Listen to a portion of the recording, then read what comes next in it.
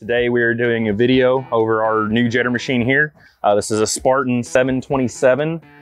We do have all the technical parts, and we have a few printouts over here of what everything it does. Has all the manuals and everything like that. These will more than likely be coming with the machine, but right now you can get them in a PDF or in a paper copy. So today I'm going to be showing you step by step what it is that you're expected to do when you're running the machine to get it started up, run it, and actually shut it down and properly use it. So today what we're going to start with is our first step is usually you're going to be actually getting the jetter, loading it on your truck. When you first get it, you're going to want to check and make sure that you have all your tools. Your parts that are going to come with it are going to be this orange box, and it's going to have all these different tips and tools that come with the actual jetter. It's going to have a pair of gloves, a couple extra tools to work with it, and you're also going to need a gas can because this is a gas powered engine. It is not a mixed gas, it is a regular gas engine. So you're going to want to make sure that you have fuel for it, all your materials. A few extra things you're going to want to carry are some cleaning towels, some regular blue towels, and some gloves, because this thing is going to go in places that you're going to want to have gloves touching. So once you have all those materials, you're going to get to your job site. You're going to have this secured inside of the vehicle. You're going to want to put a ratchet strap or a bungee, something along that line, making sure it's not bouncing around while you're driving. Once you get there, your first steps are going to be actually getting the machine off properly and safely, get it to where you need to be within feet of where you're actually jetting, and then you're going to just kind of do a once over of the machine again. Make sure that everything looks like it's in the proper positions. We're going to come back around here, check that all your valves are off. You've got your two main valves. This is going to be your main valve for your main water coming in to the actual pump. This is going to be the valve that's going to actually be turning on and off the water hose. So you need to make sure these are in the off position, so once you get started, you're not spraying water anywhere. Just kind of do a once over again, making sure everything looks like it's supposed to be where it is. You're going to want to check your gas, make sure that you have gas. So this little pin pops. You can flip this forward and it stays there. Your gas can's right here, gas cap. Pull it up, check inside. There's a filter. There's enough gas for us to run it. You can always top it off, be generous to the next technician. Make sure it's back on tight. Fold it back up and secure it.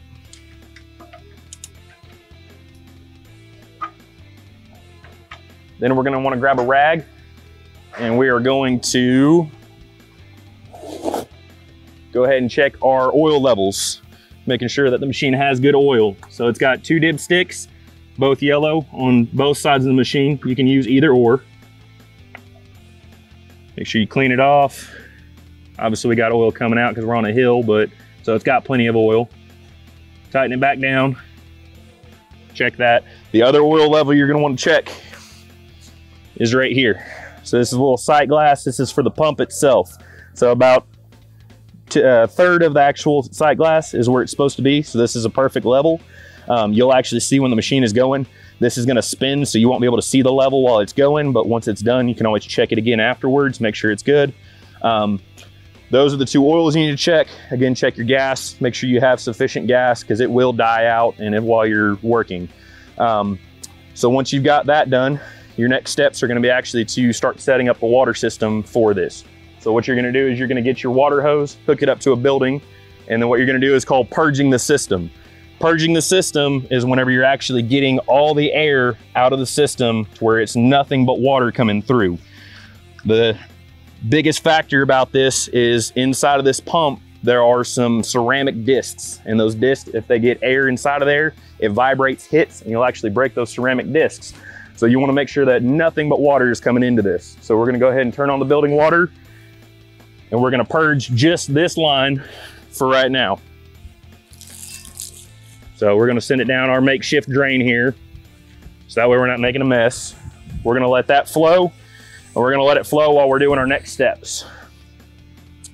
So while that's flowing out, give it a minute or two, you'll hear the air difference of it actually spurting, kind of pushing everything through. Once you think you've sufficiently purged this line, what you'll do is you'll come over, cut it, turn it off real quick, come retract your hose back, and you're going to connect it to the front of the actual machine. Make sure it's got your gasket in there and everything. If not, you're going to make a mess everywhere. So tighten this guy down. You can use channel locks if you need to. You normally don't have to. So we've got that hooked up. It's been purged. We're gonna go ahead and turn on the system. The ball valve to the machine is off. So we can turn this on and it should be okay. Give it another little tighten there. We're all watertight. So right now we have water only coming to this ball valve. So then our next step is gonna be to purge the whole system. So before we purge this line, we need to check and see what type of drain we're gonna be going down. If we're going down a bigger drain, we're gonna be using the upper half. The red hose is gonna go 3-inch and up. So 3-inch, 4-inch, 5-inch, 6-inch, whatever you got, that's what you're gonna use for it. We have this other smaller orange hose. This is gonna be for your 2-inch and smaller. That's gonna be for your kitchen lines. If you got a tub or a shower or something along that. So what you can do, today we're gonna use 2-inch. So this guy has an actual separation here. It's a quick connect. Quick disconnect, set this guy off to the side. Back into your toolkit over here. There's a quick connect adapter for your orange hose. You're gonna come over here, slip this guy on, ready to rock. Use the other end of your orange hose. Quick connect it on, set it up, and then this is your orange hose for running your 2-inch line. So what we're gonna do next is we're gonna check our tip, go ahead and get that secure inside of the drain. So again, we're not making a mess. Get it in there a little bit to where it's gonna flow. And then what you're gonna do is you're gonna go ahead and open up this ball valve. So now what you're doing is you're actually pushing water into the pump. It's coming through. You can hear it on the back side. You'll start seeing water come down your drain. You're purging this line of all of the air as well. You can hear it kind of sputtering. You're gonna give that a minute, let it start doing its thing. If you're gonna be doing the larger hose, it's the same setup, except for you'll just need to turn on this ball valve and again, put your water hose into the system. So this guy again is just gonna be for right now off the side. We're gonna do it with the smaller hose. So while you're letting the system purge, you can go look and see what tip you're gonna need to put onto your machine, so that way you know what you're doing. So we've got 2 different tips for the smaller one. One has a forward tip with 4 reverse. The other one has no forward tip with 4 reverse. So if you're going into a clog or something of that nature, you're gonna have a forward push so that we can actually push through that clog and then pull things back. If you're just cleaning the pipe going forward and backwards, you can just use the complete backwards, so that way you can actually scour the back into the pipe. So today what we're gonna do, we're gonna go ahead and use the one forward, so that way you can actually see the water pressure going through. Now that we have selected our correct tip, our lines have been purged from the building to this hose. We're gonna go ahead and turn it off. Then we're gonna retrieve our hose tip. And we're gonna go ahead and nicely just secure this on there. Try not to use channel locks or anything abrasive on these, because you will start to scour the edges and then it's gonna make it hard for the next technician to use. So we have our tip on. What we're gonna do is you're gonna squeeze it in your hand, turn the water on gently, make sure that all your tips are blowing. There's a cleaner inside of the kit if you have any of the hoses, any of the holes that are not working. So it seems like everything's working on here, so we're clear. We're gonna send it back into the actual drain. We're gonna go ahead and turn that water back on, let it purge just a little bit longer again. And then we're gonna get ready again for our next step, which is, now that we have everything designated, we've actually got the hose that we're wanting. We've got the tip correctly put on and everything of that nature. Now what we're gonna do is we're gonna come across and start getting set up to actually turn the machine on while it's purging out. You are always gonna want water going onto this pump while the machine is running. So no matter what you're doing, if you're changing tips, anything like that, if you need to turn the whole machine off, you need to turn the water off. But always make sure you have water going on this pump. So we're gonna go ahead and jump over here to the other side. We've done our pre-checks. The machine has been checked for all the fluid levels. Everything's running. Looks like it'll run correctly. So we have a few different things on here. We have your upper level right here is your choke on and off. We have your gas on and off. Whenever you are transporting the machine, you're gonna want the gas in the off position. So just before you're getting done, turn that off, okay? Make sure that way if you have it tips over or anything happens, you're not spilling anything anywhere. So today we're gonna be starting it up. So you're gonna go ahead and flip the actual gas on, and it's a cold start. We haven't started this today, so we might need to choke it. you're gonna flip your choke forward, okay? Sometimes whenever you're restarting the machine, you're not gonna have to choke it. It just depends on how warm you've gotten it. Our next deal here is gonna be your throttle, okay? It should be in the all the way off position, but obviously it was not. So we're gonna go ahead and move it up, and you'll hear it click. Whenever it clicks, it's just to the edge of actually reading that the throttle is going forward. So you're gonna have it to that position to start. This has two features of different ways to start it, just in case. We do have a key, and we also have the pull. So the key is gonna be obviously your easier way. If you happen to lose the key or something's wrong, your battery's dead, you can always do the pull start to make sure you get it going. Today, we're just gonna use the key. So everything's set up for us to go ahead and start it. We've got our water line secure in there. We've got our tip. We've got it, everything's been purged. I've heard the system. You can hear that there's no more air in it. So what we're gonna do is we're gonna go ahead and start up the machine. Normally, whenever you have a complete line here, you're gonna wanna have your hand on your actual hose, because once you turn it on, you just wanna make sure that it doesn't run off on you. So we're gonna go ahead and start it up here.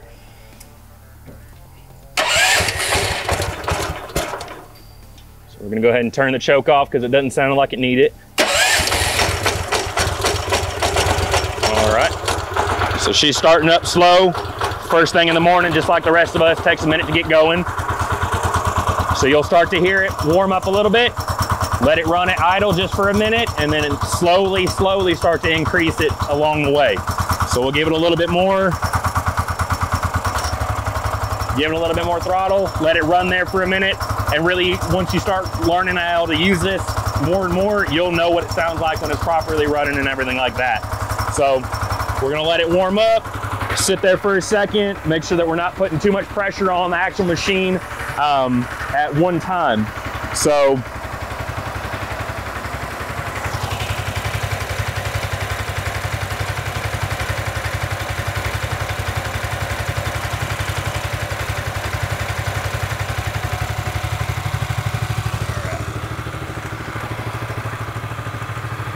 all right, so she sounds like she's warming up a little bit. We're gonna give it a little bit more. I'm only gonna go about half throttle for the video, so that way we're not having to yell over each other.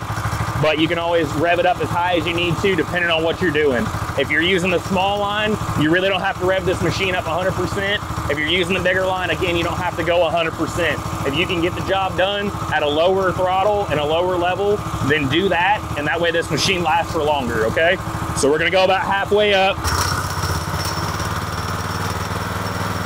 That's about half throttle, give or take. Again, we're just doing for demonstration purposes. So we're gonna come across over here. And our next step is gonna be actually to give pressure to the line.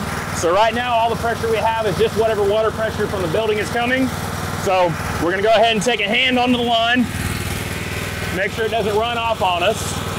And what you're gonna do is your gauge is gonna be at 0, okay? You're gonna wanna make sure your gauge is at 0 every time you turn on and off the machine, okay? What that does is it allows all the pressure to be released off of this actual pump, so then that way it's not sitting with built pressure. So we're at 0. Whenever you are doing a smaller kitchen line, you're gonna need it anywhere between 1,000 to 15,000 PSI. If you're using the bigger hose for a larger line, you can go up to 3,000 as a max, but try to stay about 2,000 to 2,500.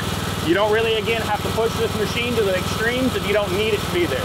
A lot of the times, especially with this being new, you can go at a lower rate and you'll be able to get the same job done in the same amount of time.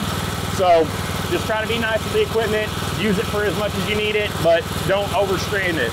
So we've got everything set up. We're looking around, everything's looking good. So what we're gonna go ahead and do is we're gonna increase the pressure. This is your knob to increase the pressure. It's got a plus and minus sign. So we're gonna go forward and go up. We're gonna go to 1,000 PSI just for the actual show and tell right here.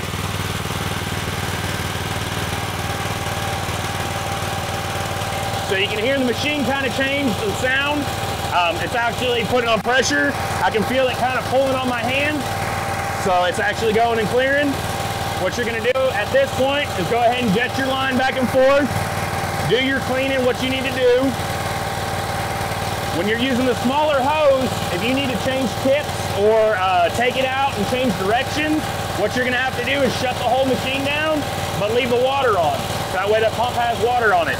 If you're using the larger hose for that same instance, what you can do is you can throttle the whole machine down to an idle.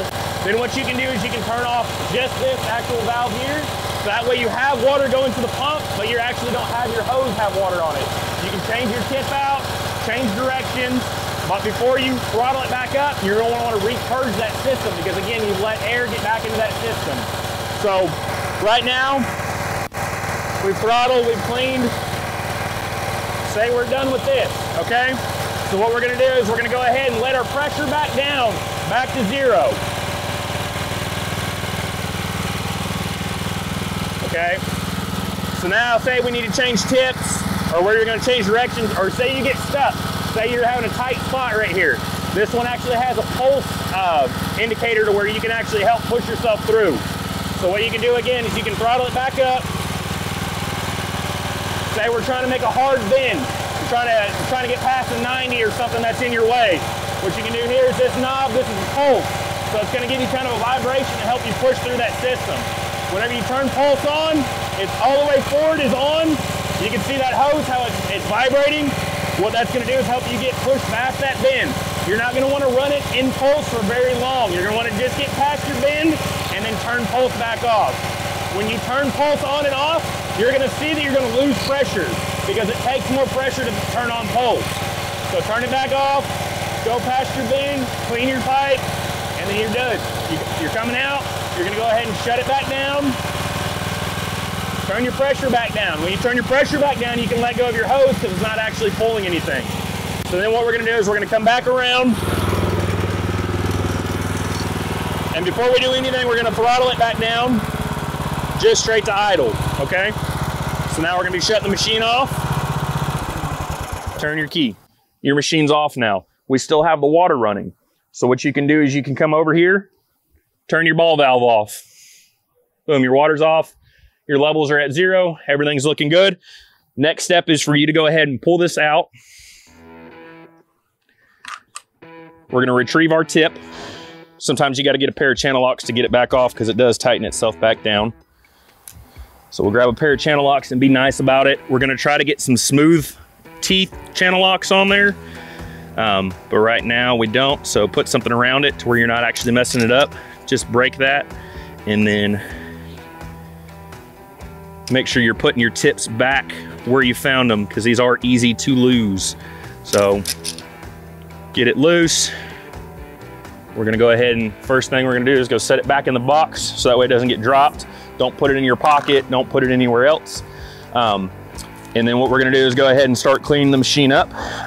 Everything else is just pretty much the same as we started it up. It's gonna be the exact same opposite. So water's off here. We can go ahead and turn the water off of the building. And then what we're gonna do is go ahead and disassemble this orange hose, reconnect the red hose. So take off just the attachment here. You'll end up rolling this guy up in a minute. Take your attachment off of there. Bring this guy back around. Hook him back up. And then you're gonna go ahead and unhook the actual water. Let that run out. If you're gonna be transporting it back in your truck, what I would suggest is reopening this ball valve for a minute, letting the extra water roll out. Make sure it's off whenever you go transport it. Put your extra tips back. Again, we're gonna be transporting this in a minute, so we wanna make sure that our gas is off. Flip your gas off. Go ahead and clean the machine off. Make sure that whenever you're bringing your reeling stuff back in, that you're cleaning your hoses off, both of them, while you're doing it. The best way to do it is I'll usually get a monster towel, put a monster towel in one hand, a dry one in the other, and as I'm pulling it back and forth, it's cleaning and drying at the same time. That way we can keep this stuff as clean as possible, so then that way, when we put it back and the next technician gets it, they're not having any issues with it. That way also the machine's not smelling or anything like that. We wanna keep this stuff in pristine condition as long as we can. So that's pretty much our process there. Again, we'll roll all the hoses up, clean everything back up. You're gonna put the machine back the exact same way you got it, and you're gonna want it to look even better than what you got it if you're able to. So again, making sure that all the tires don't have mud on them. You're gonna wanna make sure that the hoses are cleaned up. And then again, making sure that everything that came in your kit is there. If you lose something, if you break something, if something's not correct, you make sure you let somebody know. Either let your manager know that who you took it from, let the warehouse managers know, let them know that it's broken, let them know that we can get it fixed. Unfortunately, I've had it in the past with the other ones that people will break things or things will be wrong and nobody wants to end up saying anything. Just come tell us. Let us know that it's broken, so then that way we can get it fixed, so that way it's not broken for the next technician who needs it, and that way we're not wasting any more of anybody's time. Things happen, accidents happen, things get lost. It is what it is, but it's gonna make a longer process if we don't know about it. So one of the other things with maintenance on this machine, what you're gonna wanna do, because there is no mileage reader or an hour reader or anything like that. So whenever you go and use it for the day, you want to kind of estimate, hey, I used it for about an hour today. Hey, I used it for 2 hours. When you return the equipment, whoever you return the equipment to, let them know, hey, I used this for 2 hours today, because the maintenance on this is by the hours. So if it's been 5 hours every day that everybody's used it and nobody says anything, nobody's gonna know. Again, things aren't gonna get maintained on it, and then we're gonna have a bad piece of equipment that nobody gets to use properly.